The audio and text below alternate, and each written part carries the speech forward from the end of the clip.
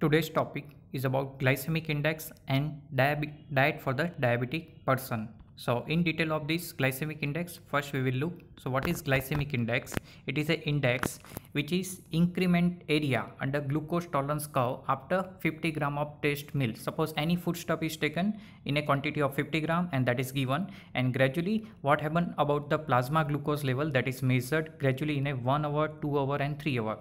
But same way incremental area under curve after 50 gram of reference meal, that is glucose powder. So what are the test meal that is compared with the 50 gram of reference meal, that is glucose, and then according to multiplied with 100 and index, that is called glycemic index. So in detail it is assessed by the glucose tolerance test. The glycemic response means plasma glucose level after the particular diet or foodstuff given, and compared it with a reference meal, and reference meal that is always 50 gram of glucose. So reference meal is taken as a 50 gram of glucose.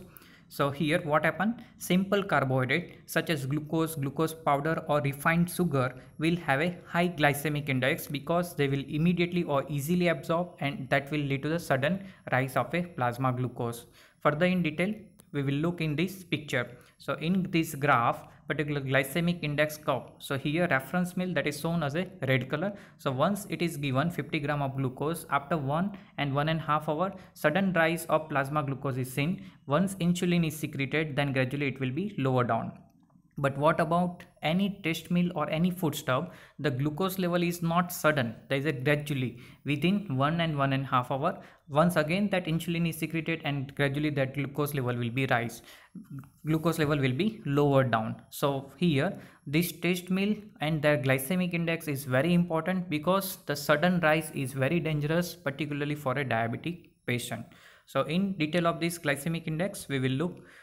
So the same quantity of complex carbohydrate will not increase the blood glucose to the same extent because digestion and absorption are slower down. Simple, any complex molecule for the digestion and convert it into the glucose level, it will take some time in the intestine. So the sudden rise of glucose can be avoidable. So the glycemic index of complex carbohydrate is lesser in comparison to the cane sugar, which is made up of mostly sucrose and glucose molecule. So refined sugar have a highest glycemic index. So as a general rule, the glycemic index of carbohydrate is lowered if it is combined with the protein, fat or fiber. By combining with these protein, fat and fiber, they are converted into the complex molecule, and obviously the glycemic index will be lowered down.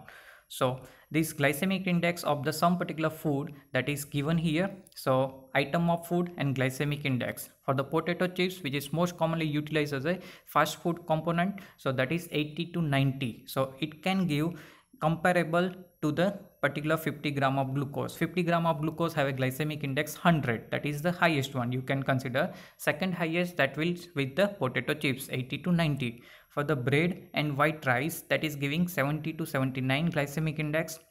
Further lower down of glycemic index, that is brown rice and with the bananas, while beans and peas have 40 to 49 glycemic index, which is just half of the original 50 gram of glucose. For the legumes, peanut, milk and ice cream, they are advisable to the particular diabetic patients or diabetic person because they are not giving sudden rise of the blood glucose, but gradually glycemic index will be increased, means blood glucose will be gradually increased. So glycemic index for this milk and ice cream, that is 35 to 40. So that is lowest as compared to the other important sugar. Now for the diet for the diabetic patient, management needs great emphasis on diet and exercise. The main aim is to keep the blood glucose level as near the normal value for as many hours as possible in a day. The overall blood glucose level will be increased if there is a steep rise in a blood sugar after every meal. So that should be taken care and that should be avoided. Therefore, to maintain the average value near normal, we should reduce the postprandial hyperglycemia, and for that we can simply divide whatever the calorie or energy in a multiple times.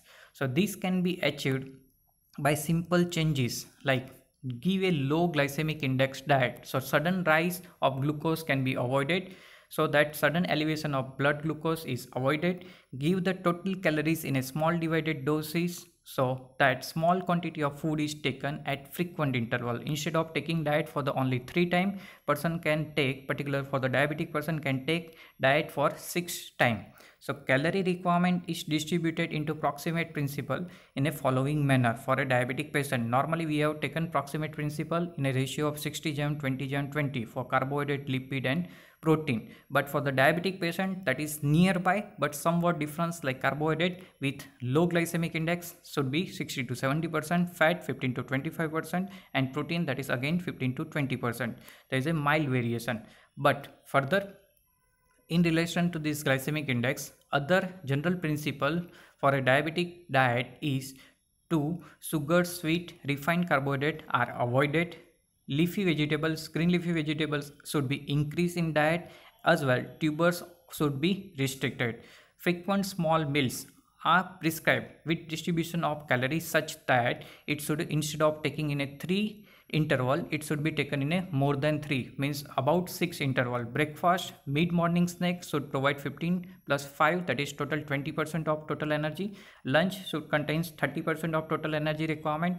Evening tea should contains only 10% of the energy requirement, and further dinner, that is 35% of the total energy requirement, and bedtime snack should be given, so that is containing only 5% of the total energy requirement. So instead of giving 3 time total calorie, that it should be divided in a 5 different group to reduce sudden rise of the blood glucose in this diabetic patient. So although in relation to diabetic, it is interesting, ice cream contains lots of sugar, it has a low glycemic index, that we have seen that 35 to 40 only, because it contains lots of fat which prevents absorption. So if person has taken ice cream, but sudden blood glucose level will not rise, and it is because of the low glycemic index. Thus, ice cream may be occasionally consumed by this diabetic patient, then it's okay. But preferably, it should be with a sugar-free type of molecule. So that's all about the glycemic index and important points in relation to the diet for the diabetic patients.